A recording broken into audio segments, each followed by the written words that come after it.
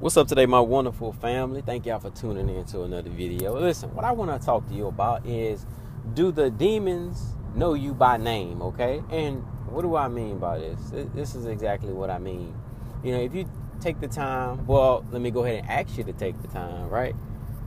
Take the time to read in Acts 19, okay? And there you will understand exactly where I'm coming from, okay? So you may want to pause this, go read Acts 19, and then come back to the video, right? Now let me pause for a second, because I know a lot of y'all gonna say, man, I ain't got time to be, I'm not about to be doing. And listen, I understand, all right? So I'm gonna be realistic and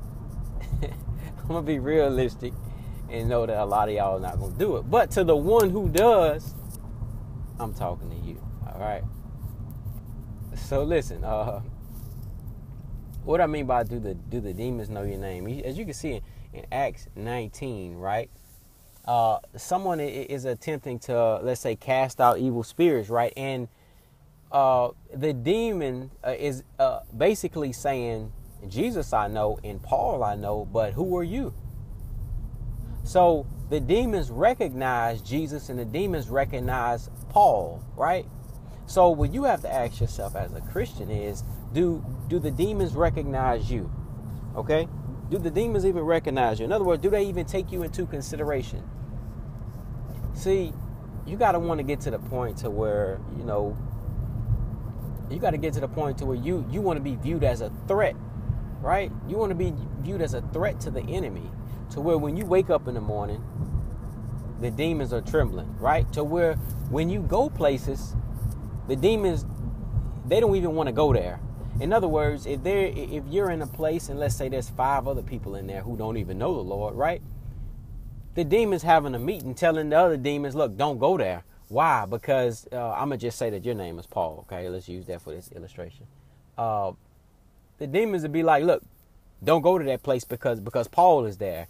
And in other words, Paul can cast you out, or Paul is filled with the Spirit and we can't really be around that, But if Paul is not there, right, the demons may want to go there because, in other words, they can torture and torment and basically, some people, call it like putting a black cloud, or like some people wake up in the morning and they're just in a bad mood and they can't identify what it is. They're like, man, is it what I ate last night? Is it because I did this? Is it because I did this? Right? But you have to take into consideration that the devil is after you, right? And so you have to rebuke him. That's literally what you have to do, okay? So let me get back to what I was saying. Now, there could be 5 people in a place, and in other words, the enemy can be playing with them, right? Because they don't know how to defeat the enemy. They don't know how to, let's say, cast him out, or they don't know how to rebuke him. They don't know how to use the word of God against the enemy, right? All they know is that they may not even know of the Lord, right? So the enemy can play with them and torment them all that he wants to. But guess what? If you're around, the enemy may not want to go there. Because why? The demons, they know you by name.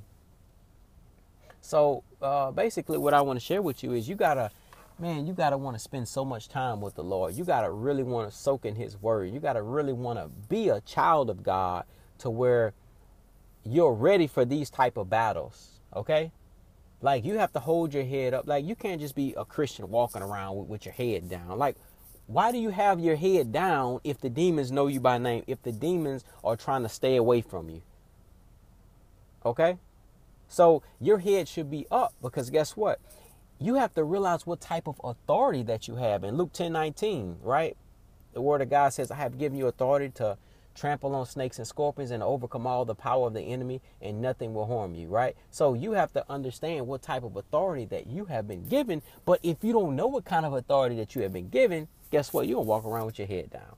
Then the enemy is smart now, right? So you really already defeated the enemy as long as you know God's word and you apply it and you believe in it, right? But if you're walking around with your head down, guess what? It flips around and now the enemy is going to defeat you because you don't even know the word. We have a lot of books. We got books that, people, write books all the time. And there's nothing against books, books that help you and stuff like that. But man, listen, you got to get back to the Bible. You have to get back to the true word of God, right?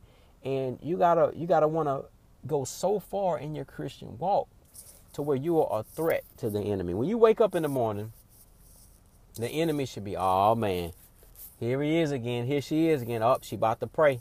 Up. He about to plead the blood of Jesus over his whole day, over his workplace, over his family, over his future, over his wife, over his wife's family, or she's about to plead the blood of Jesus over her husband's family, this and that. Up. What? He pleading the blood of Jesus over his car for no accidents. He's praying Psalms 91 over this, over that. Like, you have to be a threat. You can't just be the person and you just say, okay, I go to church and cool, I'm good. No, man, you have to go beyond that. It's not enough just to sit in church. You have to actually apply what you are being taught. You got to want to grow closer to the Lord, okay? So in conclusion, in this video, I just want to encourage you, to stay strong and know that you are a true child of God. No matter how far you feel that you are away from the Lord, right? No matter how far, the Bible says, draw nigh to God and God will draw nigh to you. So guess what? Like I always say, if you are a million steps away from the Lord, all you got to do is take one step, right? And he's coming right there to meet you halfway. He will take, if you're 100 steps away, he will take 99 if you will take that one. Because God is not going to hit you over your head and try to make you seek him. No, he wants you to do it on your own accord. Think about it like this. If I was a billionaire, right, and I just kept giving you $1 million every day, common sense would tell me, if you keep on calling my phone or you keep on knocking on my door, right, I can't tell if you really like me for me. I mean, I give you $1 million every single day. But if I don't give you anything and you come knocking on my door, let's say wanting to get to know me or wanting to have a cup of soup or something and talk, then I might say, well, you know what, even though I am a billionaire, this person just generally wants a relationship, right? And then the blessings come after that, because let's say, you're seeking the person's heart instead of their pocket, right? Listen, it's the same way with God. Listen, you want to seek God's heart. Don't worry, the blessings are going to come. The Bible says in Matthew 6:33, seek ye first the kingdom of God and all his righteousness, and all these things will be added unto you. So don't worry about the blessings. Stop focusing on the blessings. You're going to get blessed as a child of God, right? But you want to seek the Lord. You want to seek him for who he is and what he's done. He sent his son to die on the cross for you. Listen, that's more than enough. Even if that was the only thing he ever did, that's still enough right there. So you want to seek him because of that, and because the Bible says that we love him because he loved us first. So God loved you first. So that's enough for you to go after him and seek him with all of your heart, point blank, period. And in that pursuit, you'll understand what type of authority that the Lord has given unto you, right? And you won't walk around with your head down anymore. You will know that the demons know you by name, right? So listen, I love you, man. I hope this video, really helps you. That's my prayer for you. Stay encouraged.